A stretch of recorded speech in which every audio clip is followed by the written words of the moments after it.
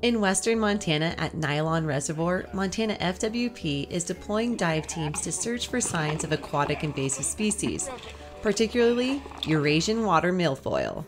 This invasive plant has been detected in these waters in previous years, and treatment efforts have been implemented to prevent its spread. Invasive plants in general can kind of cause problems when they get super dense. They'll just kind of choke out a lake. It's hard to launch boats. It's not great fish habitat. The team breaks up into groups to ensure they cover as much area as possible using a grid-style system.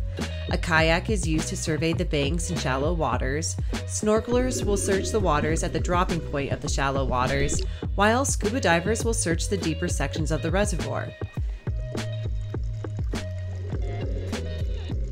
So this is a milfoil right here. This is a native milfoil though. This is a Myriophyllum sibiricum.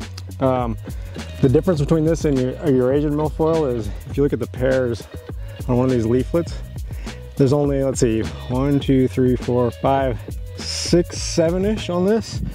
The invasive kind will have 13 or more pairs. Today's outing revealed no signs of Eurasian milfoil, which is a good thing. However, the team will continue to monitor this area and other water bodies in Montana for aquatic invasive species. I'll tell you, in this job, after 4 years on this job, I've had one leech stuck to me only. I'm gonna throw them back now.